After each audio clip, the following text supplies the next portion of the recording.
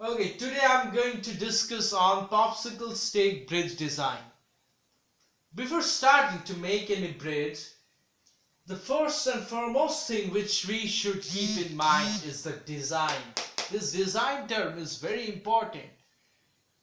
Actually, people are often confused that whether to go for arch or truss.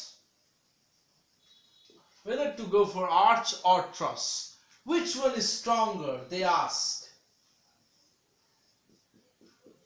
But I'm sure that after watching this video, your doubts are going to be cleared and you will be able to know that when I have to design an arch bridge and when I have to design a truss bridge. Okay, so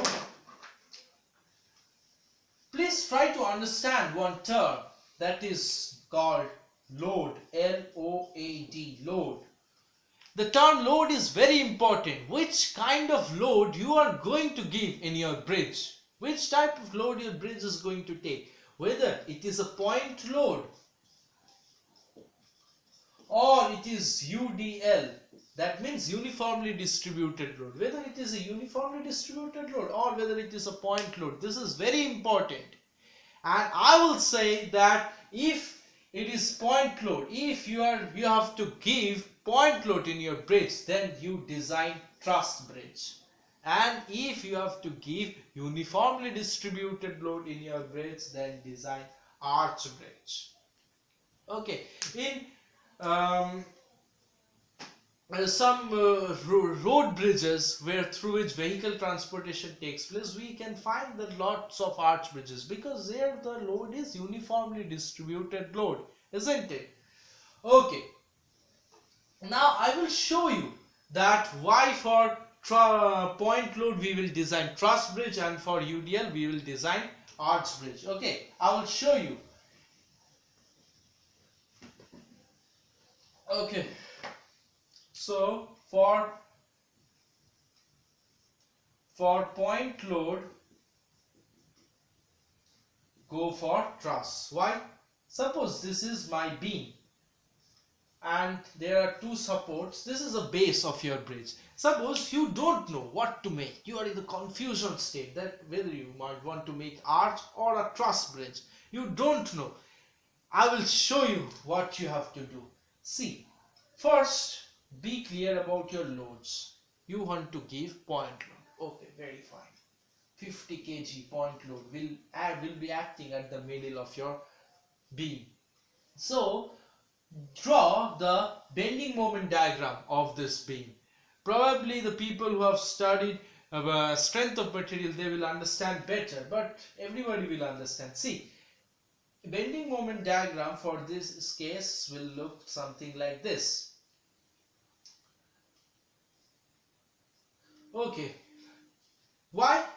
Because see, at the fixed ends, at the supported ends, the bending moment will be 0 because there will be no bending. Bending will be maximum at the center. See, at the center, the straight line has reached its maximum point.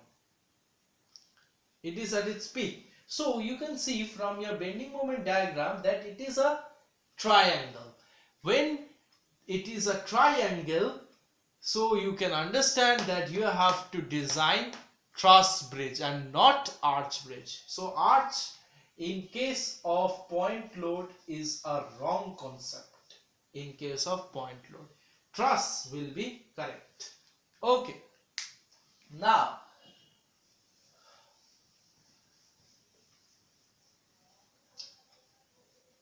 if the point load is going to act in some different way, suppose this is your base of the bridge, or this is simply supported at two ends. Suppose here the point, suppose here you are hanging 50 kg and here at the bottom it is 100 kg through a help of rod. This total 150 kg, 150 kg load is actually acting at this middle point. So at a single point, so you need to design a truss bridge and not arch bridge. So the shape of your truss bridge will be something like this. Okay. Now you can add some vertical members to your bridge to strengthen your bridge. Okay. Suppose the load is now acted in some different way.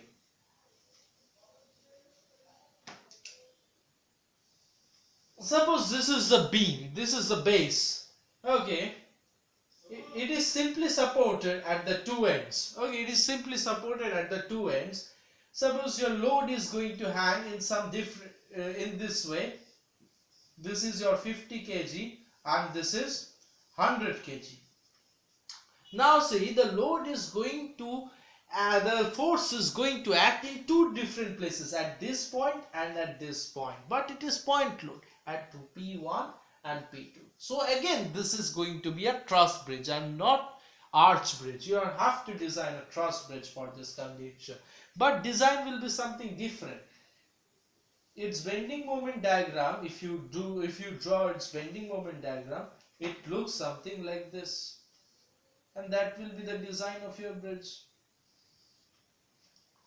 Okay, now you can add some vertical members to strengthen your bridge. Suppose I have added like this.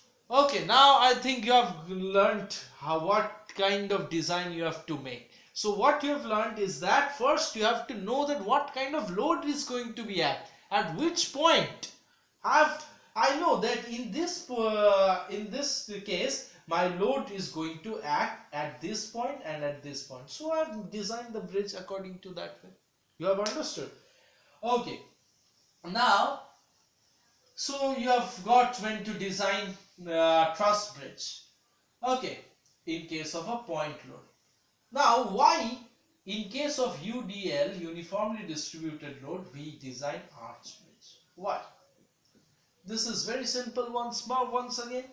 If you draw the base of your bridge, these are 2-point loads. Suppose you once more you don't know which kind of design you have to make, but you know your load. This is UDL, uniformly distributed load, whole UDL. Suppose it is 20 kg per meter. Instead at a single point it is acting throughout the beam. It is 20 kg per meter. 1 meter 20 kg, so if it is 5 meter it is 100 kg. Now similarly for this case also you have to draw your bending moment diagram. In this case your bending moment diagram will be parabolic. If you read strength of material, you will be able to understand why it is parabolic. So it is parabolic. So you can see that it is taking a shape of arch. So you have to design your bridge in an arch shape. Okay, now you can add some vertical members to strengthen your bridge, just like previous case. Okay. This is your arch bridge. Have you got it? So if you know that what kind of load is going to act in your bridge, you can be able to design. See, actually in general competition, bridge building competitions, we are given point load. So it's better that you can go for truss bridges. Okay, there are different kinds of truss bridge you make. This is your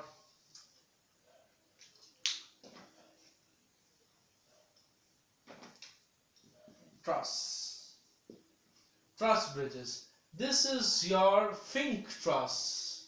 I think this is your Fink truss. This is your